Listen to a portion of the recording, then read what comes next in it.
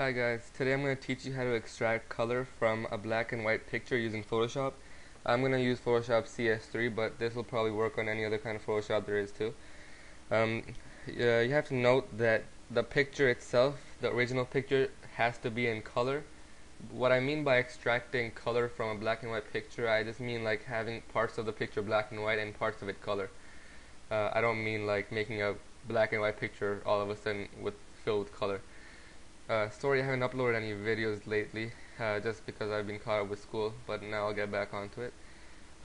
So first open up Photoshop CS3 or whatever, CS2 you have, whatever, and open up the picture. You guys all know how to do that. File, open, and then choose a picture. I chose this picture. Like I mentioned in some of my other previous Photoshop tutorials, was each time you start working with a picture, you should always push Ctrl-A-C-V, and that'll make a new layer identical to the background layer. Just in case you screw up, you still have the background layer, so you don't totally mess up the picture. You could always start again using the background layer.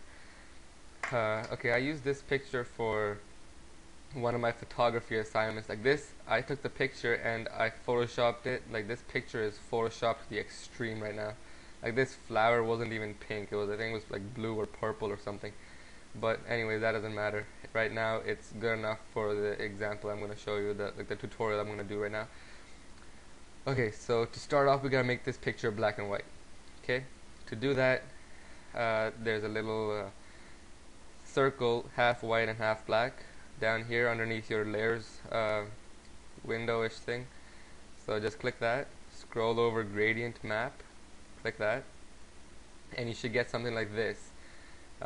Notice you could have something, it doesn't always have to be black and white at first, it could be something like that at first, but if it's not black and white, just click this arrow and click on the black and white and click OK. So now you've made this picture totally black and white. Okay, once you've set that black and white gradient map, all you have to do is click over here on the brush tool. Where's the brush tool? Right here, that's the brush tool. Okay, so just click on that, and over here where it says swatches, make sure you click on this black swatch. You might not be able to see me click it right now because it's probably off the window, but it's on the second line, the most right.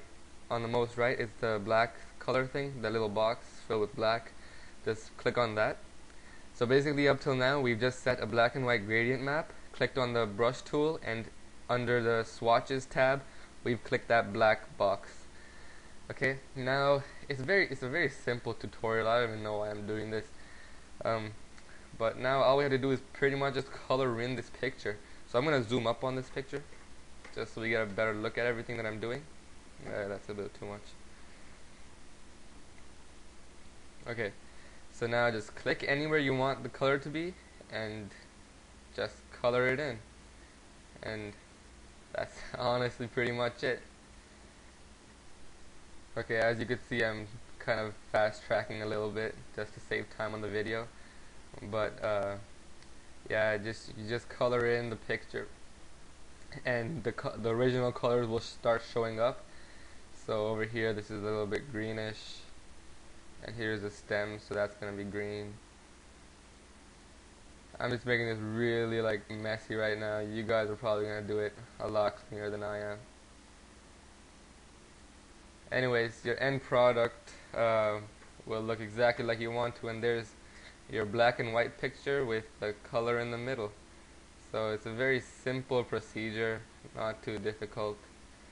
And yeah, anyways, guys, subscribe. It's totally free to subscribe to my videos. You're gonna learn a lot of cool stuff. I'm gonna be uploading some really insane videos, so subscribe if you haven't already, and thank you to the subscribers who've already subscribed. Thanks for watching.